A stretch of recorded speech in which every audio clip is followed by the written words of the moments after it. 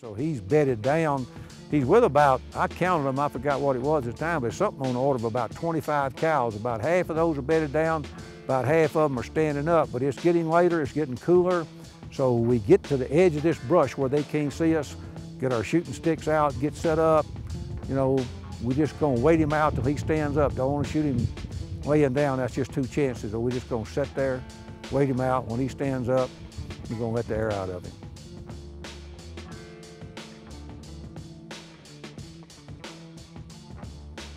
Our anticipation is that he looked so tired, he would hear these other stags roar, and he would roar while he's laying down.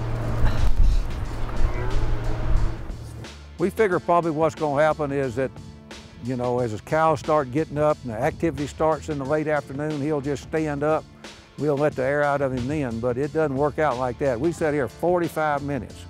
When you're waiting on an animal to get up, I've done it several times in my life, 45 minutes seems like hours, but it wasn't. I timed it 45 minutes, but when he got up, he didn't do what we thought of at all. He just jumped up and run over there about 10 yards. I thought maybe he was gonna run off but I didn't know what happened.